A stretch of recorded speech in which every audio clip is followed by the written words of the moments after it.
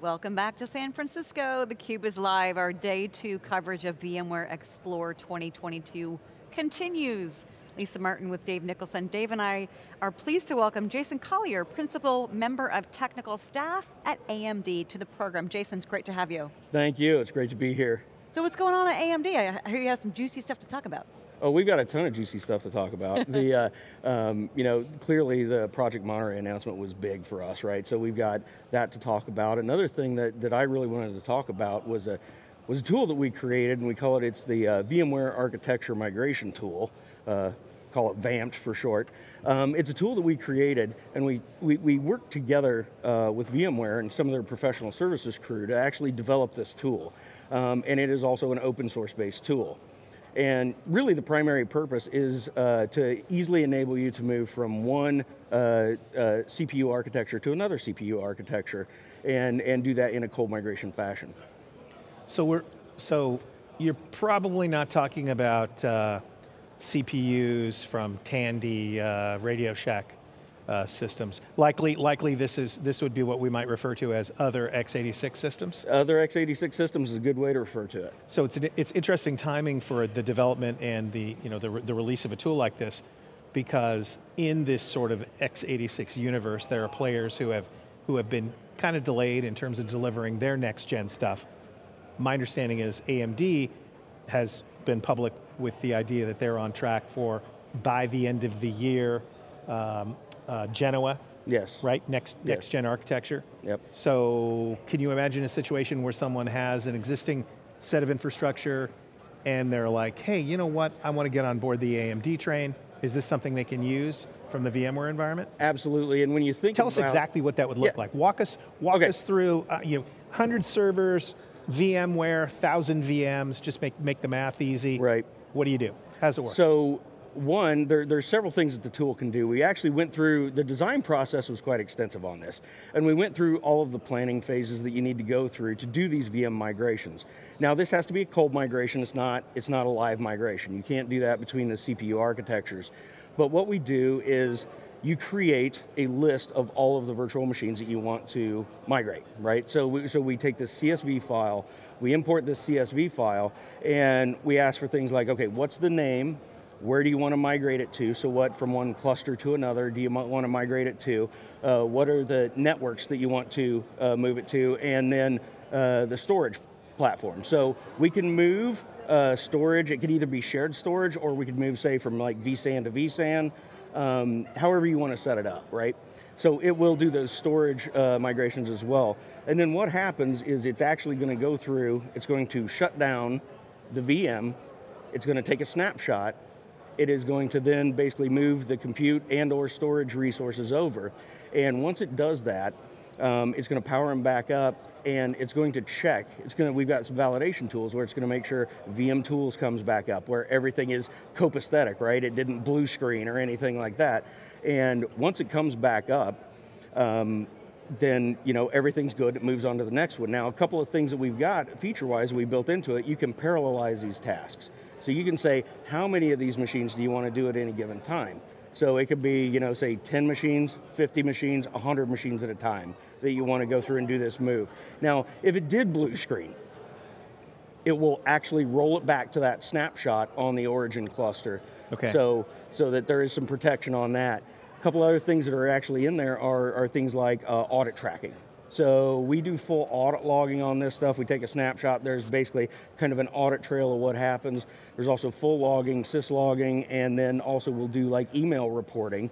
So you can say, run this and then shoot me a report when this is over. Now one other cool thing is you can also actually define a change window.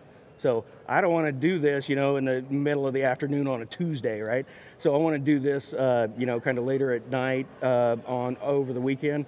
You can actually just queue this up, set it, schedule it, it'll run. You can also define how long you want that change window to be. And what it'll do, it'll do as many as it can, then it'll effectively stop, finish up, clean up the tasks, and then send you a report on what all was successfully moved. Okay, I want to go down the rabbit hole a little bit on this, all right, because I think it's important.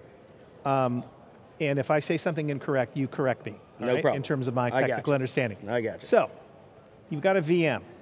essentially a virtual machine typically will consist of an entire operating system within that virtual machine. Yep. So there's a construct that containerizes, if you will, the operating system. What is the difference? Where is the difference in the instruction set? Where does it lie? Is it in the OS's interaction with the CPU? Or is it between the construct that is the sort of wrapper around the VM that is the difference? Yeah, it's really primarily the OS, okay. right? And this is, we've not really had, too many issues doing this. And most of the time what it's going to happen, that OS is going to boot up, it's going to recognize the architecture that it's on, it's going to see the underlying architecture and boot up.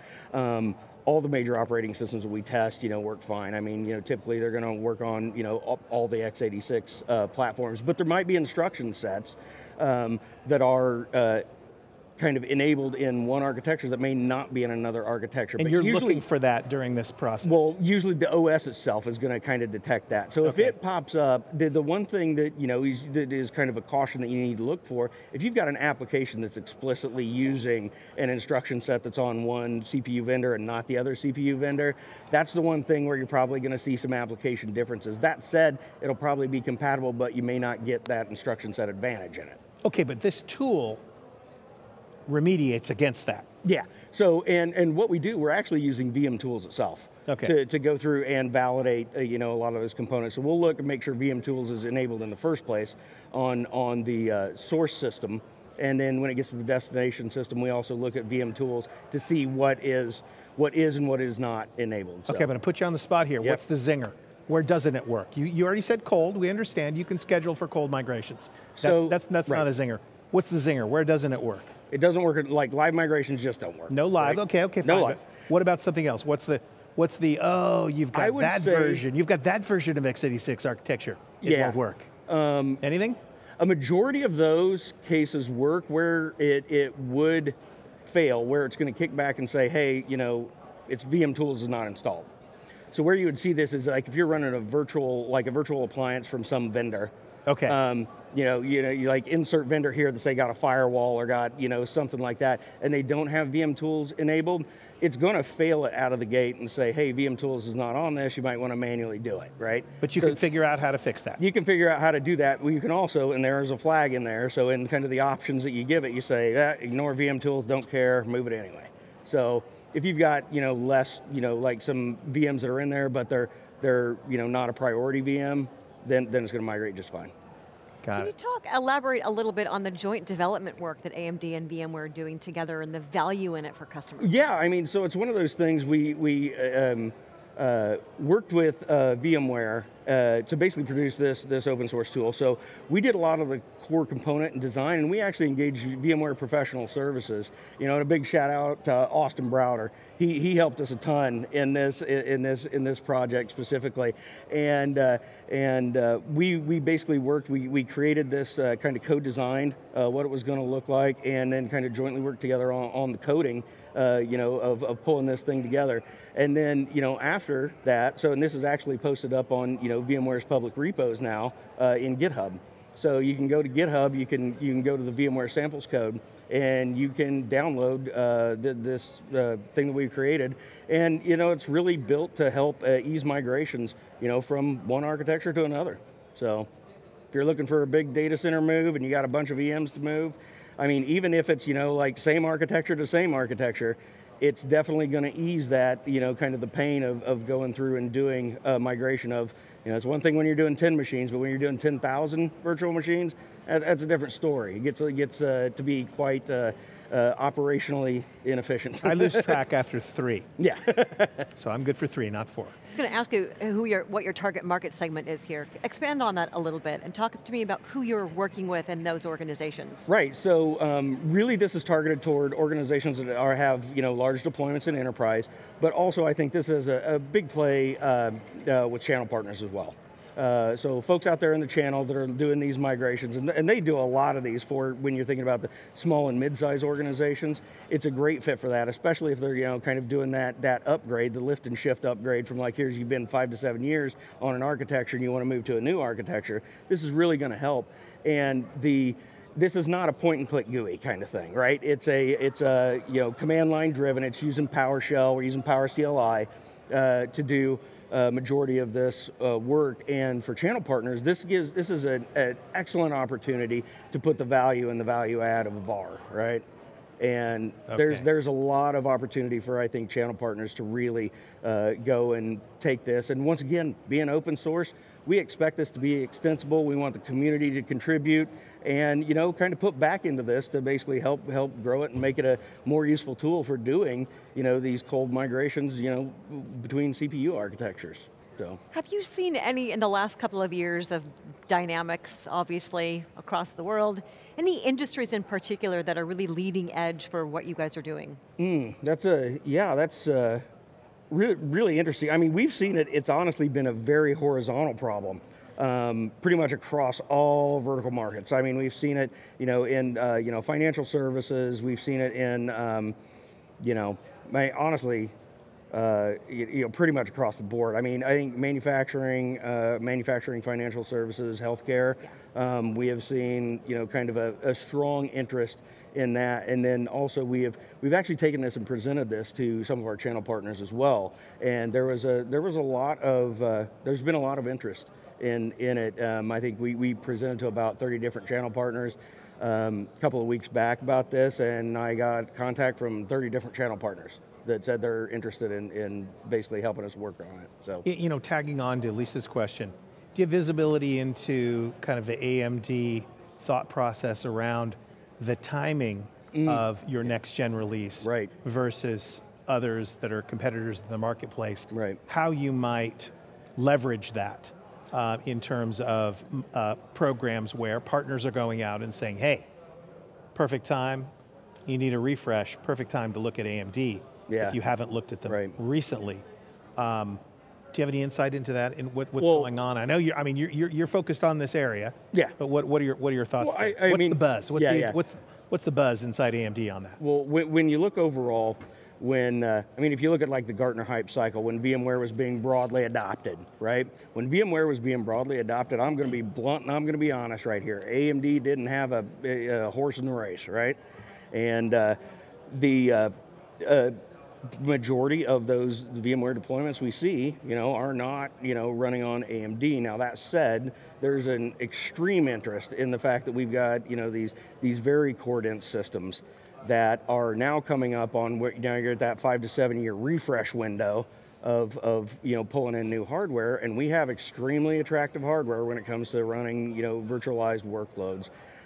Test cluster that I'm running at home, I've got that 5 to 7 year old gear, and I've got some of the, even just the Milan systems that we've got, and I've got 3 nodes of another architecture going onto AMD, and when I got that system, these 3 nodes completely maxed to the number of VMs that I can run on them, I'm at a quarter of the capacity of what I'm putting on the new stuff.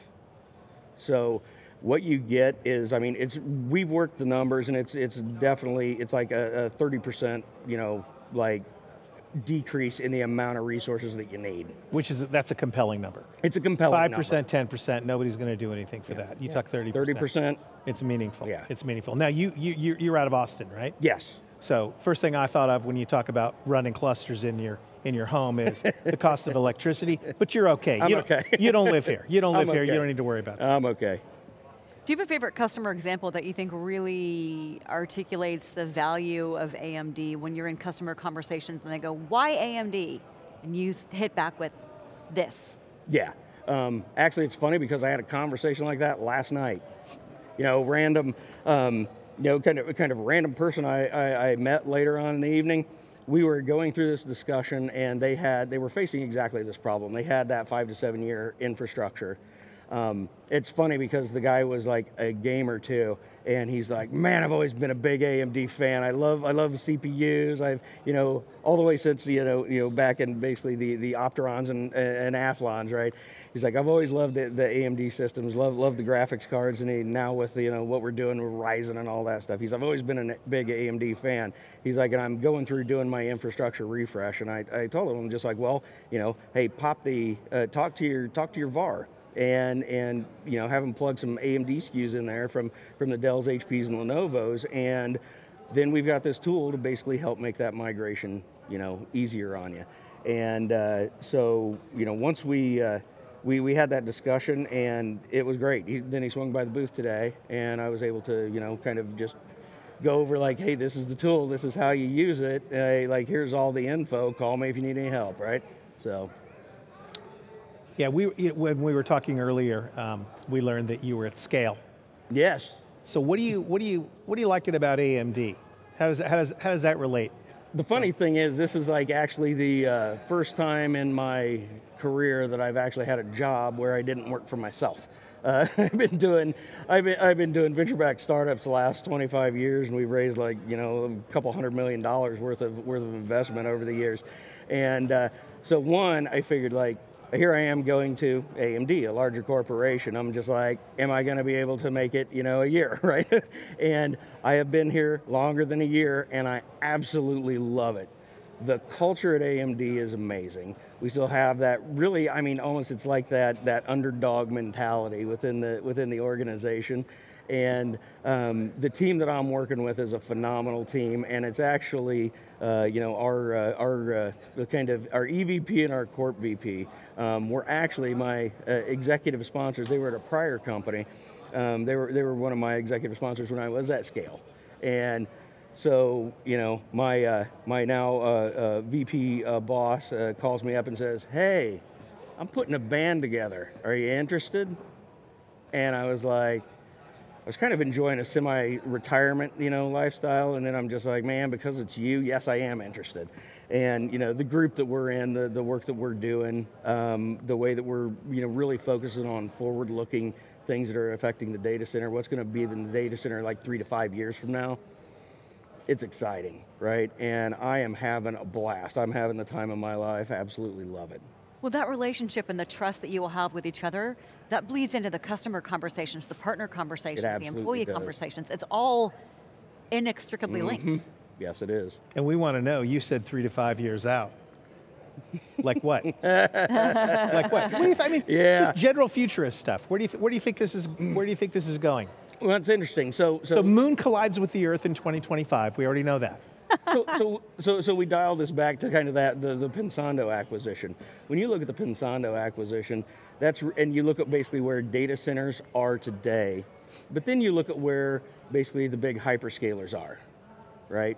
You look at an AWS, you look at their architecture, you specifically wrap Nitro around that, that's a very different architecture than what's being run in a data center.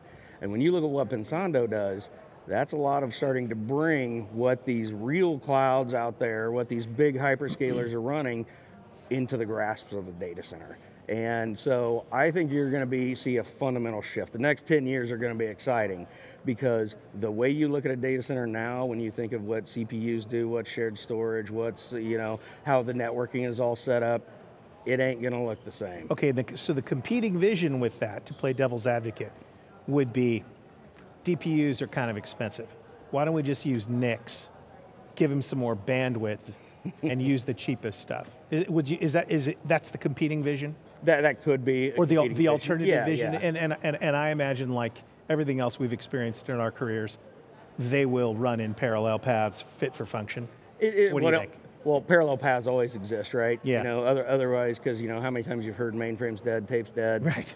Spinning disk is dead. Right. None of them are dead, yeah. right? The reality is you get to a point within an industry where it basically goes from, instead of a growth curve like that, it goes to a growth curve of like that, right? It's pretty flat, right? So from a revenue growth perspective, I don't think you're going to see the revenue growth there. I think you're going to see the revenue growth in DPUs. And when you actually they may be expensive, now, but you look at what Monterey's doing, and you look at the way that kind of those DPUs are getting integrated in at the OEM level.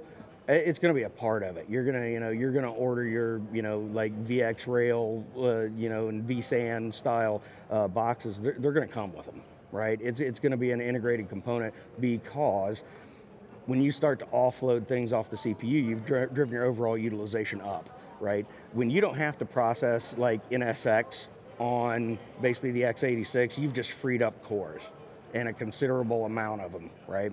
And you've also moved that to where there's a more intelligent place for that packet to be processed, right? Out here on this edge, because you know what? that might not need to go into the host bus at all. So you have like just alleviated any transfers like over a PCI bus, over the PCI lanes into DRAM, you know, all of these components, when you're like, but that was all to come with like, oh, that bit needs to be on this other machine, right? So now it's coming in and it's making that decision there. And then you take and integrate that into like things with like the Aruba Smart Switch that's running the Pensando technology. So now you got top of rack that is already making those intelligent routing decisions on where packets really need to go. Jason, thank you so much for joining us. I know you guys could keep talking. No, I was going to say, you're going to have to come back. You're going to have to come back. We've just started to peel the layers of the onion, but we really appreciate you coming by the show, talking about what AMD and VMware are doing, what you're enabling customers to achieve. Sounds like there's a lot of tailwind behind you. That's awesome. Yeah. Great stuff, thank you. It's a great time to be at AMD, I can tell you that. That's good to hear, we like it. Well, thank you again for joining us, we appreciate it. For our guest and Dave Nicholson, I'm Lisa Martin. You're watching theCUBE live from San Francisco VMware Explorer 2022. We'll be back with our next guest in just a minute.